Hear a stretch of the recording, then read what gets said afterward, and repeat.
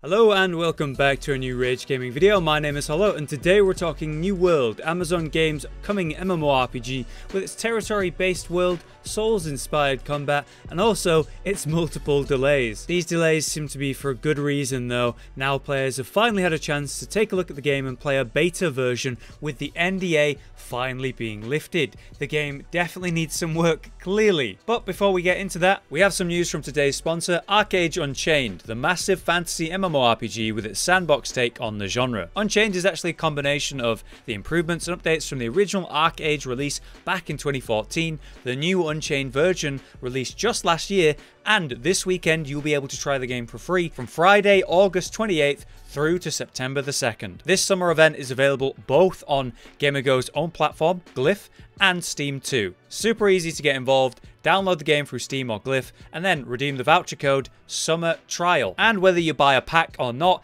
any game progress you make will be saved after this period, whether you jump in straight after the weekend or any time after. So it's a perfect time to jump into the world of Aeronaut and try out this massive sandbox MMO during this free weekend. So be sure to use our link in the description and try Arcade for free right now. Thanks for supporting the channel, guys. These sponsors do make a huge impact, but we try not to do them too often. Now back to the topic at hand. Considering New World has been delayed yet again, but this time for a full year, why are we playing a beta right now for something that more than likely doesn't actually represent what we'll be playing next year? Well, firstly, and obviously, they're hoping to get major feedback en masse to give them direction to improve the next year's release. And also, I feel that they've been forced into doing this beta even though they might not have wanted to. Players who pre-ordered the game were meant to have a beta back in April, then July, now August. And if they took it away again, I just feel like they would have got too much backlash, and so they had to let us play it. Either way, this is an important time for the game and one that they hopefully learn a lot from. It's really important that I mention that I love MMOs, and we haven't had a new Western MMO in a long time now. I've been going through older MMOs and talking about my experiences with them right now, in part because of how desperate I am for a new one. And so I really want New World to be good.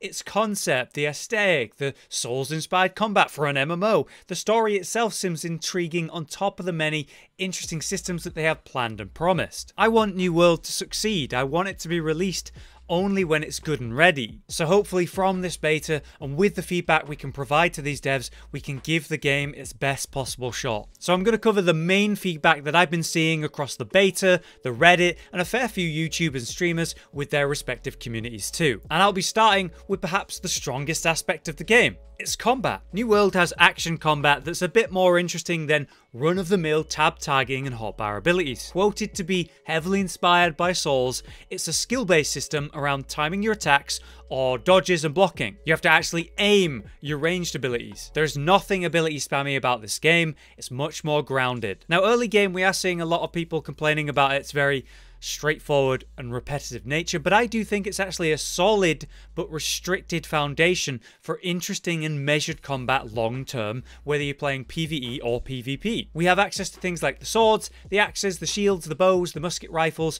two-handed hammers, and the magic staffs. And we're able to swap between these whenever we want, but each weapon comes with its own weapon skills that unlock better abilities and important passives. The more time you spend with a weapon, the better you get with it. So your combat style is based around your weapons and armor. You can swap from being, say, a tank to a mage on the fly, but it's probably a good idea to just focus one weapon and one armor type while you're in the early game instead of swapping a lot where you don't really progress much of anything. It'll be that late game where we really start playing around with hybrid styles of gameplay. At least you'd think so, right?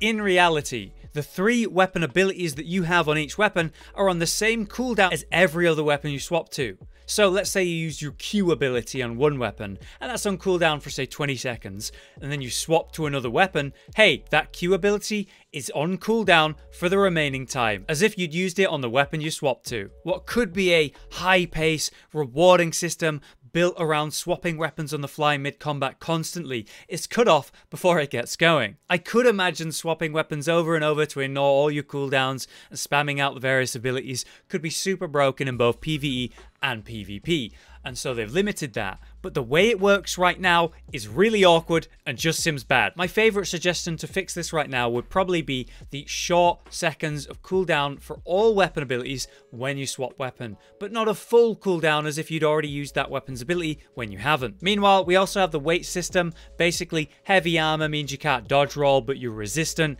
and light armor gives you a proper dodge roll in trade for being a lot more vulnerable when you do take damage. Medium armor is the perfect middle ground for a short dodge, but some resistances to damage. Therefore, both armor and weapons do play heavily into combat style and how you approach every situation, but the weapons right now are uncomfortably restricted with their abilities. Each only comes with 3, and because of the strange global cooldown, you don't really feel like you've got 9 with the 3 weapons you've got equipped, but just 3 on really long cooldowns. I would say maybe a 4th or even 5th ability slot long term, and a different approach to how you swap weapons mid-combat and these cooldowns. Now let's move on to the progression systems in New World, of which there's many, but in particular I want to talk about crafting. These are time-heavy investments to become great at one profession, so we shouldn't be seeing anyone maxed out or even high level in multiple professions for some time after the launch. So social interaction with other players to get what you need is heavily encouraged and rewarded, and that seems to be a big part of the game, to be more of a social MMO. With the progression systems encouraging that, I think that's a great way to do it. If we look at, say, cooking and alchemy, cooking is great for any player with lots of benefits, right? There's ingredients to gather and purchase from the traders, and when you use these to cook a meal, they can provide different benefits for lots of different playstyles, whether you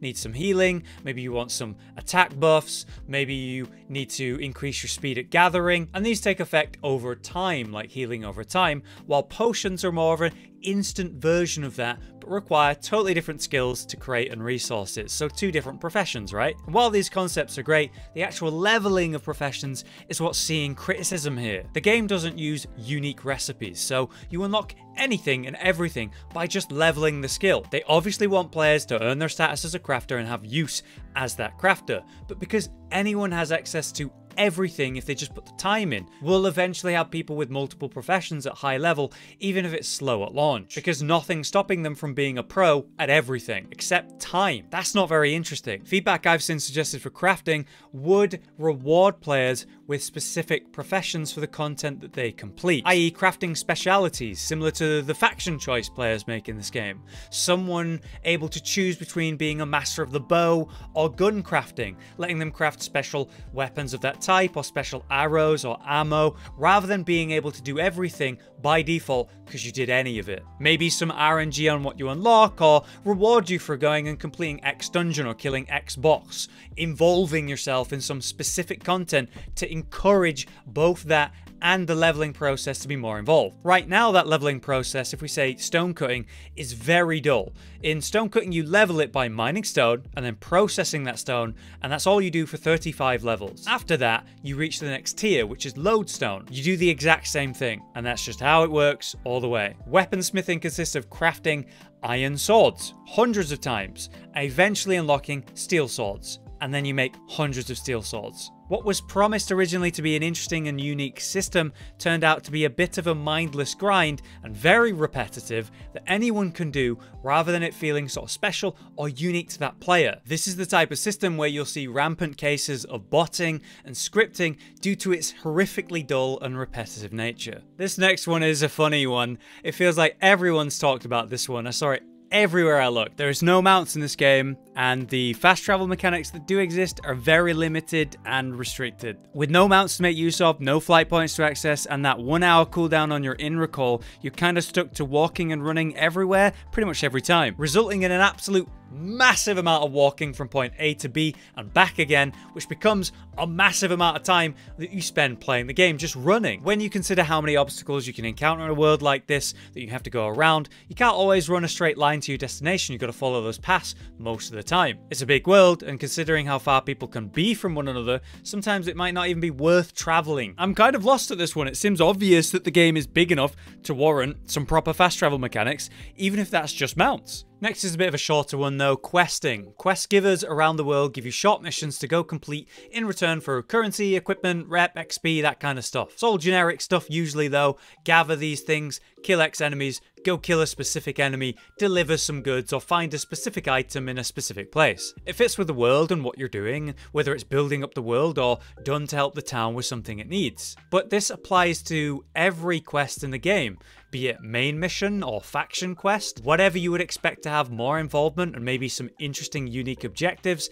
Well, unfortunately, everything seems like it's more of a repeatable side quest. That's a huge letdown and obviously something people are complaining about. But lastly, this is the biggest one probably, PvP. PvP seems to be one of the worst parts of the game in the beta, something I've seen a lot of complaints about because we have large battles. And this combat system doesn't work for large battles. Basically, we have opt-in PvP in the open world, which is great, and then the larger battles between companies called sieges. That main issue with PvP right now comes down to the CC spam.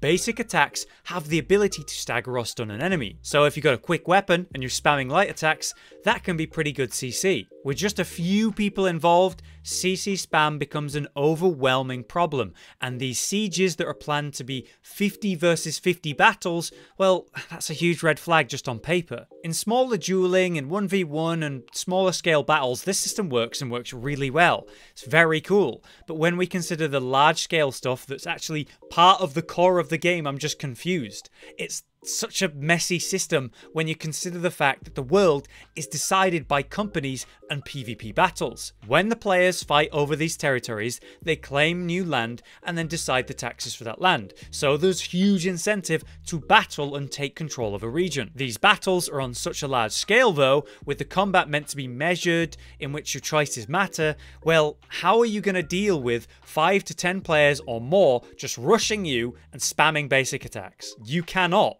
And this is very common. So while the small scale battles like 1v1 dueling seems really good in this game, large scale battles are on the other hand super busted. And the game is decided not by small 1v1 duels, but by those large scale battles. In this current system, I'd love an arena system, or like a system where a company champion is chosen to fight another company champion while everyone in each company watches this big epic duel deciding the fate of the region. And I'd love that way more than I would ever want to play a 50 versus 50 battle in this system. So, in conclusion, the main issue with these systems isn't exactly their design. When we say a lot of this stuff and look at it in a vacuum, it sounds pretty great. And as I've been talking about my previous videos about this game, I really like them on paper. It's just the way they're implemented that's causing a lot of the issues. The combat in concept is great, but a little clunky in use thanks to those restrictions on the cooldowns and the large-scale PvP that needs some serious addressing. There's the many progression systems, be it crafting or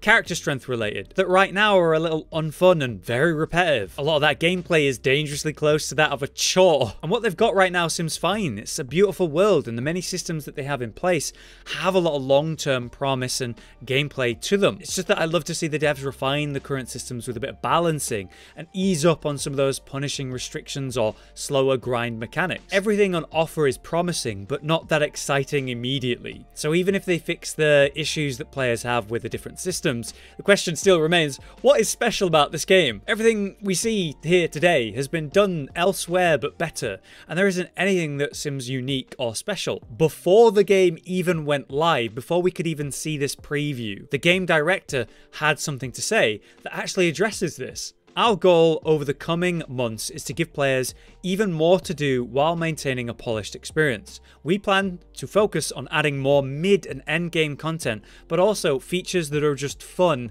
and deliver more on the promise of a world in which you can get lost. In particular, we're working towards adding more in the areas of game modes, landmass, AI variety, additional weapon types, quest variety, and more. Before they even let us play this thing, man, they knew what issues they needed to work on. They knew it was bland, and their main focus before they even had the massive feedback from this beta was to spice up the game. Combine that with the feedback, I have to wonder what else they're going to decide needs improving, and hopefully they'll let us know what they've learned from this and what they're going to do. If you haven't pre-ordered New World, I would strongly advise that you wait and look for a beta closer to the release next year. I'm staying positive that I think they're going to learn a lot from this process and the game will be in a better state towards launch. and this beta doesn't exactly represent the game that we'll be playing next year. I don't think New World deserves a lot of the hate it's getting right now, but it really does need refinement before it's ready to release. What do you think about New World though? Have you been playing any of the beta? If you have, what do you think about the feedback that I've talked about today? Maybe you've got something that I didn't talk about today, but I'd be interested to hear it. For now though, I've been Hollow, you've been you, and I'll see you next time.